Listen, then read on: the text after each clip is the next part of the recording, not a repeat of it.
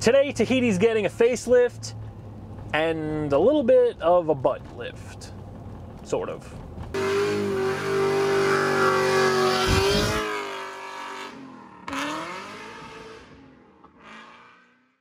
All right, guys, so last video, we did the Escalade glass, we got the brake light hooked up, we got the dash cam installed, we got the window switches fixed, the window regulator switch, the door lock actuator fixed. All this stuff's still working great, and mechanically, we're doing pretty good here.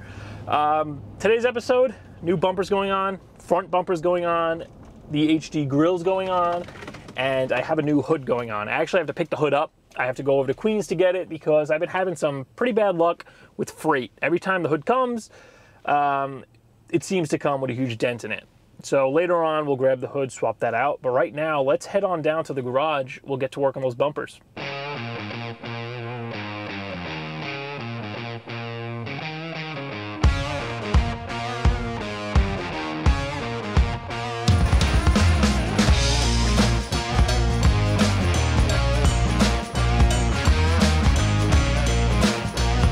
All right, so as always, if you're new here, this is my 2004 Chevy Tahoe Z71.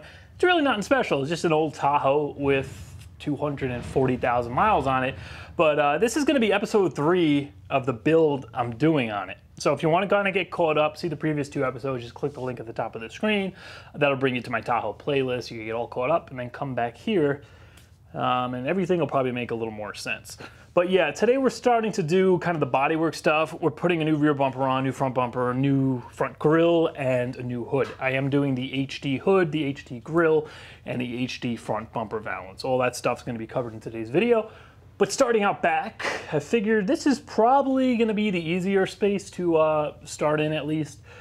Rear bumper, we're just pulling off. We're throwing on a stock replacement piece. I know a lot of you guys probably wanted me to do a Denali Yukon bumper, and I did look into it and I do like the way that looks. The only thing is that those bumpers, they don't come with gray plastic like this. They're black, pretty much just like the aftermarket replacement bumper down here. And I'm really trying to keep all this stuff matching. I don't want to paint all the rest of the plastic around the truck black.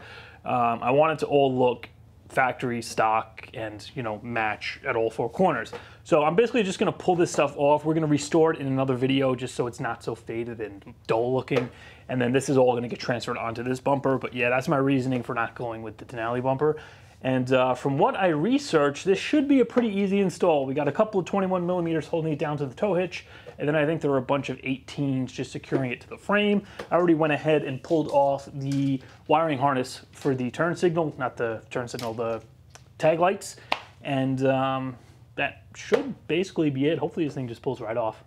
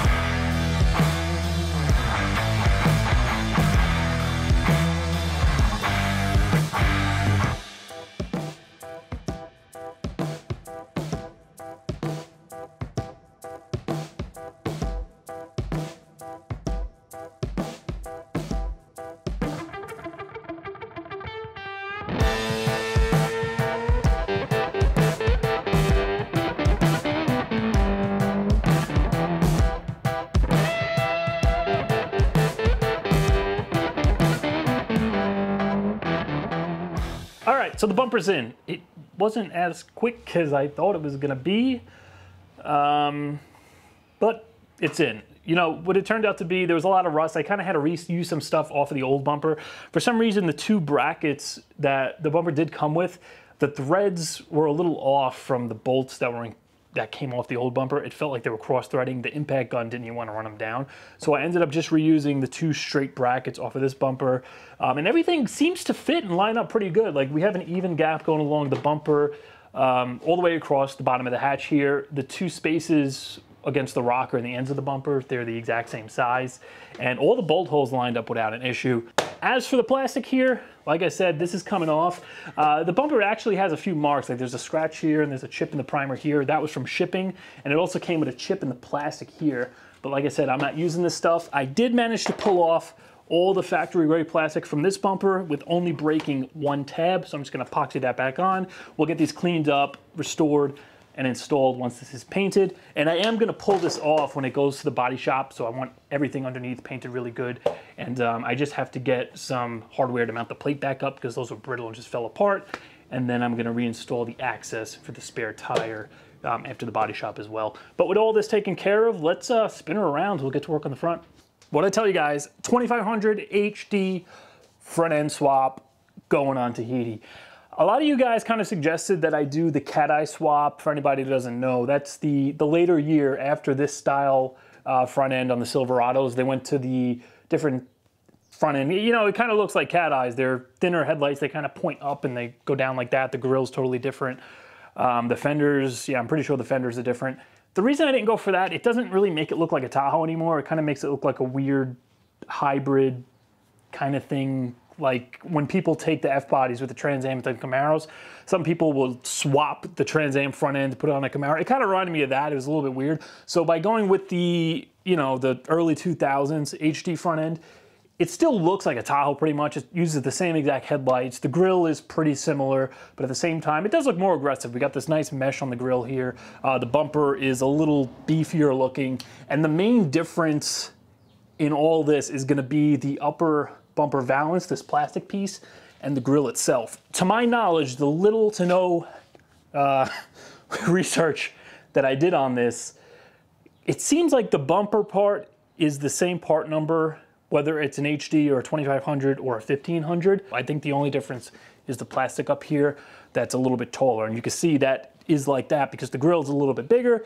It kind of goes into the bumper like that. And yeah, in order to accommodate this, we are gonna have to modify the stock bumper mounting points on the front end of the Tahoe here.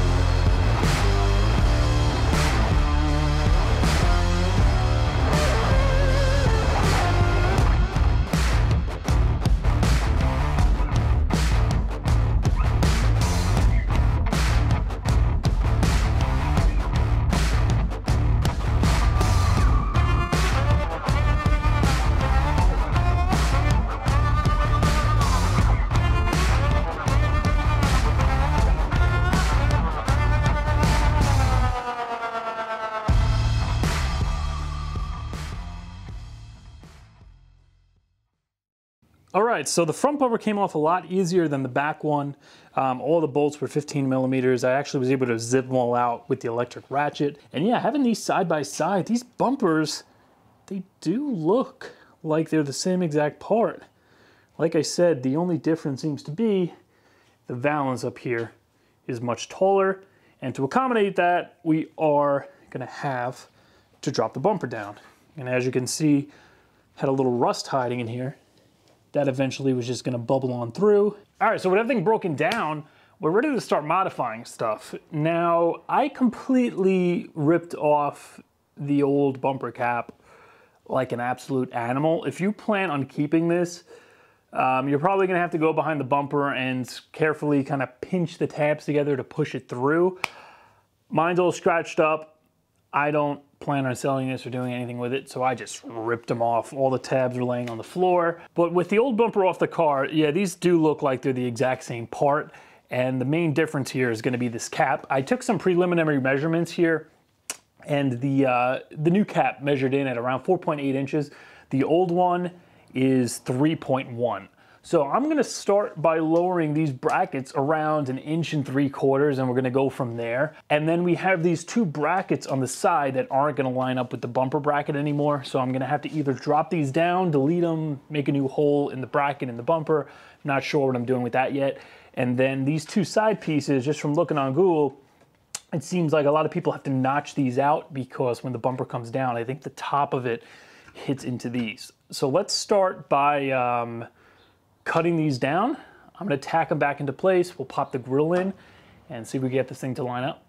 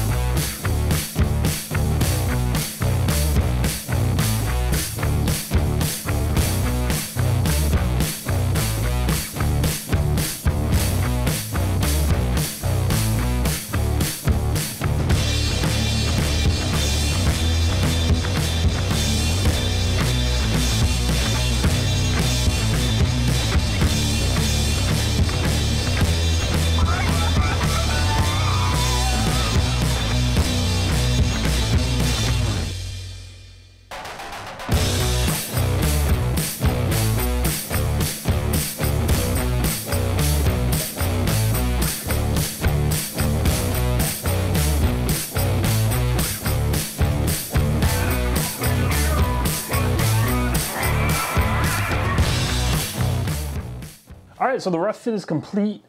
I'm really happy with the way this looks. Everything lines up great. The gap along the bottom of the grill, the bottom of the lights, it's all even. All I did was cut that initial 1 3/4 inches out of those two brackets, drop them down, and then I didn't change anything else. I was able to tweak them after I tack welded them. I kind of bent them slightly up to kind of bring the bumper up a little bit more and close this gap. But yeah, that initial 1 3/4 was plenty to get it where I needed it.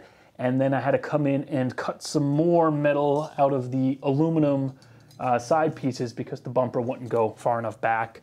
By doing that, I got it in there pretty much right where I want it, and this is by no means secure yet. I still need to figure out how I want to mount the bottom bolts, because we have those two bottom bolts that go to from the bumper to the frame, and now there's literally 1 3/4 inch gap between where the bolt needs to connect and the bumper.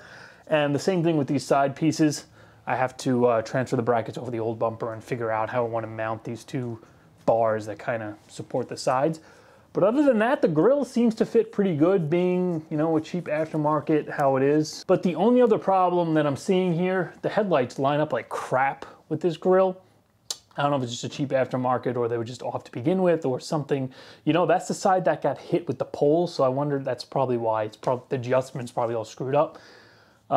Yeah, so I need to adjust that headlight, bring it down. This one isn't as bad. It's just a little kind of tweaked sideways. I gotta level it out. But I'm gonna go ahead, try to get the rest of this wrapped up, bolted down, see if I could pop the lower valance on. And then I think it's time to go grab our hood.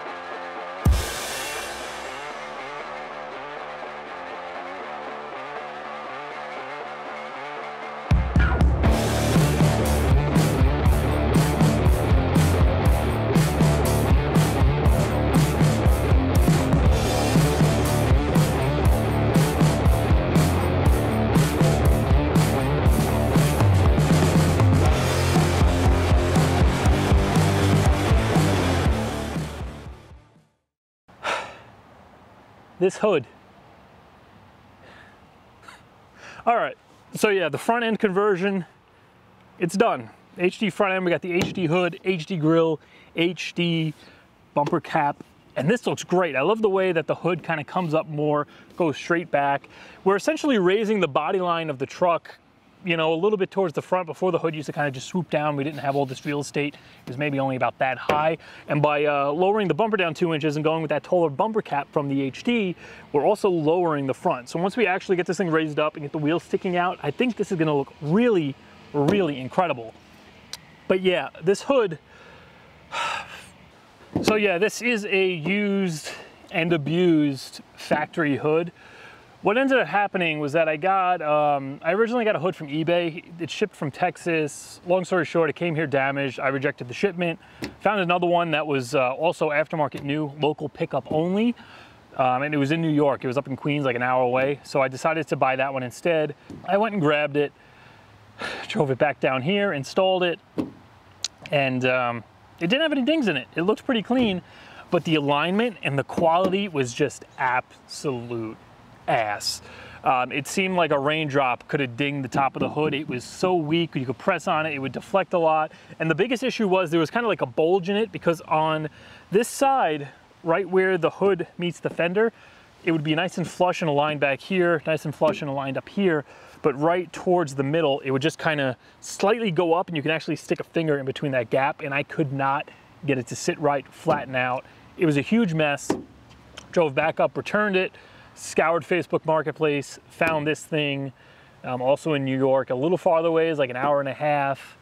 He wanted 160 bucks. He said it had no rust. I got there. I knew it had dings and it was really rough, and I'm like, whatever. The money I saved on getting the new hood, I could just have the body work done.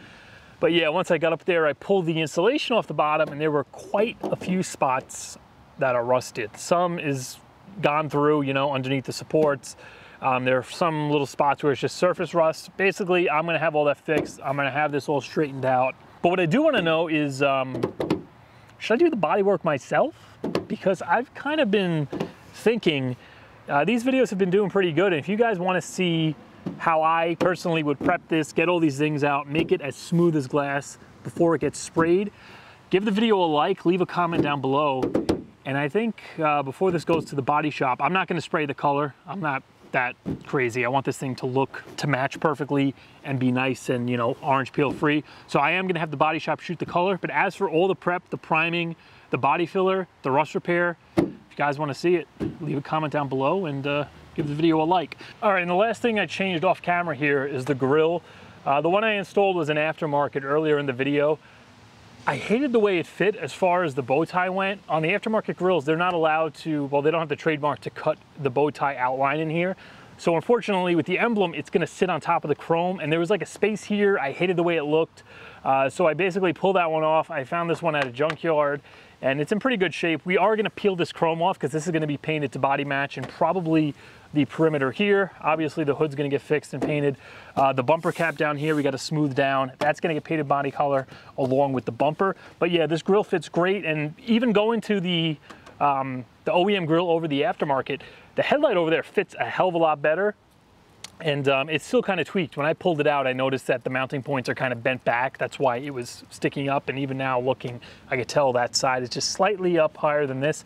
Headlight's getting changed, that doesn't really matter. But yeah, OEM parts, huge improvement over the aftermarket stuff, at least for this body stuff when it comes to these. So definitely, if you're doing the swap, try to find a hood. It's OEM, try to find an OEM grill. But as always, I hope you guys enjoyed the video. If you want to see me tackle Tahiti's bodywork, once again, leave a like, leave a comment, and I'll try to find all my old sanding blocks and sandpapers that are buried in the shed, and maybe, I don't know, I might just tackle it myself. Next episode, she's going up. I'm gonna kind of wait on the bodywork stuff if I do decide to do it. I don't want these videos to be this far apart. This wasn't supposed to take this long. Just finding this hood was an absolute pain in the ass. And yeah, we're going to bring her up next time, do a little work to the suspension, probably stabilizer bar bushings, links, stuff like that. I need to put some new springs in the back. And from there on out, I think she's gonna start coming together. But for now, it's gonna do it for this one. See you guys in a few days.